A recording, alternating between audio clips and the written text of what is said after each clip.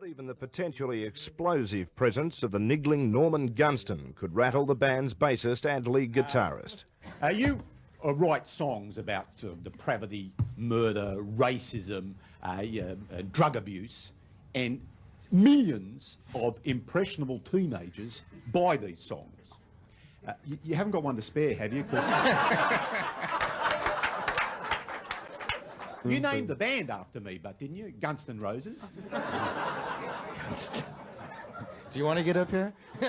Izzy's not... Izzy... sorry, hang on, let me get this straight. Izzy quit the band, but Dizzy's still with the band, is that right? Yeah. What about Sleepy, Doc and Grumpy?